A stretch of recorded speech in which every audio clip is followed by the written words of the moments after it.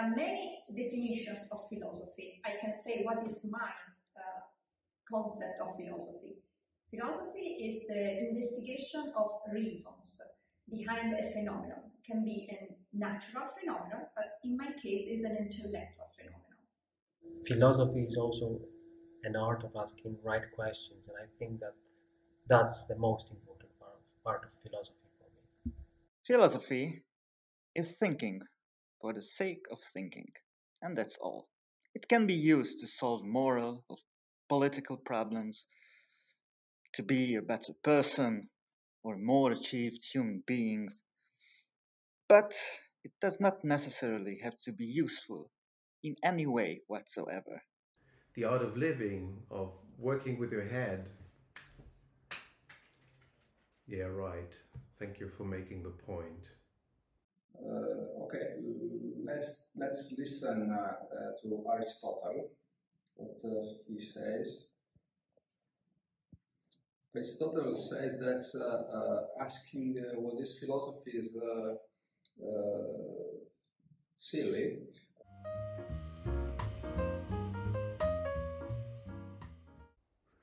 You know, money for nothing and the chicks for free, as they say. What? That's about rock stars and not philosophers. That explains such a lot about my life. I don't see myself as a philosopher, more like someone who studies philosophy. I consider myself rather a historian of literature who is very, very interested in intellectual history, the history of ideas.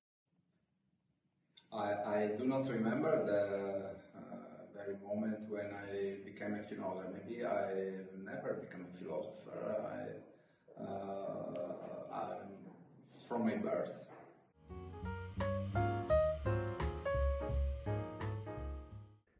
Well, a basic mistrust in reality and Latin and an interest in obscure thinkers. And then you put a fuse to it and watch how it explodes in your head. At least that's what happens to me. I have no idea, given that I'm not a philosopher. To me, philosophical thinking is a dimension of human life. So everyone who wants to explore things philosophically and to look into problems and their connections can practice philosophical thinking. Philosophizing is quite demanding. I would say that philosophy definitely requires a lot of dedication. It's very time consuming.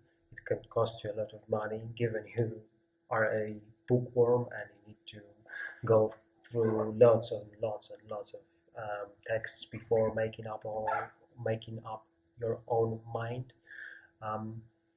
But it's also very rewarding. It helps you to understand the surrounding world, the phenomena taking place in it, the people's, maybe even your own psychology from a totally different perspective. It shifts your paradigms. It challenges your own beliefs. It helps you to reason in a more clear, more lucid way.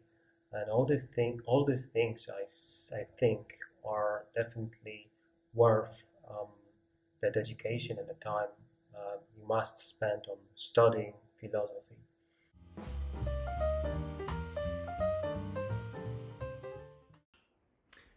I think there's a trend in philosophy not to think in your armchair. There are two trends in philosophy.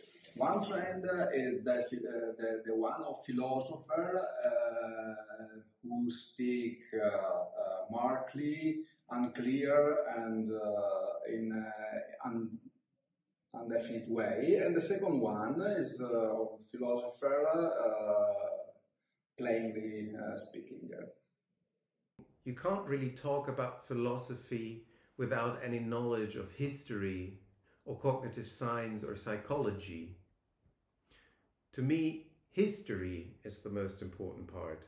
Investigating present philosophical issues, debates, and problems through a historical perspective, which means asking if the knowledge of the history of certain philosophical problems can actually change the way we face them in the present. It helps us to look at the world in a non-linear manner. It helps us to tell non-linear stories. As the intellectual historian Nancy Struiver has said, it's like twisting the kaleidoscope. It's a quest for diversity.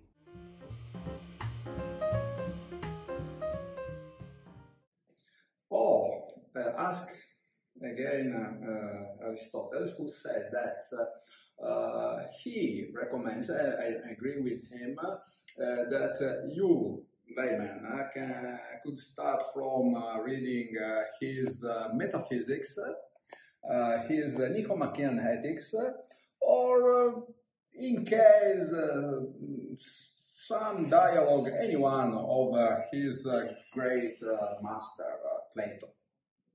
The essays by Michel de Montaigne, because I think they really show how close philosophy can be to human life. Shoshana Zuboff's The Age of Surveillance Capitalism.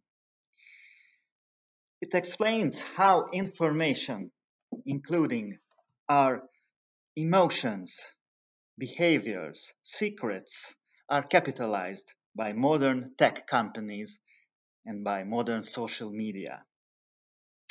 This book proposes a Marxist analysis to explain why we use internet to share cat videos instead of accomplishing something as big as Renaissance scholars with their printed books. The Women Are Up to Something by Benjamin Lipscomb, and it describes how 4 women philosophers in Oxford during World War II kicked their male colleagues in the doctrinal balls and reinvented ethics. Fantastic reading.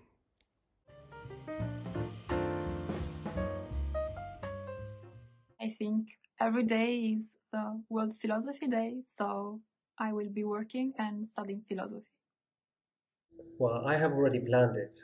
I think I will be going down the streets, depraving the youth, and offending the gods. And then in the afternoon, some good read of Plato.